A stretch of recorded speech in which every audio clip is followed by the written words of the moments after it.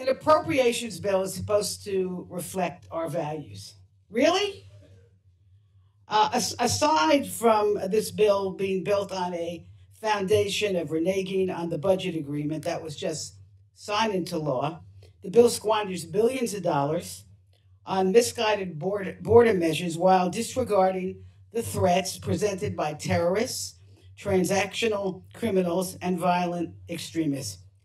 And here we go again, another important bill that injects the right-wing Republican rant against our freedoms.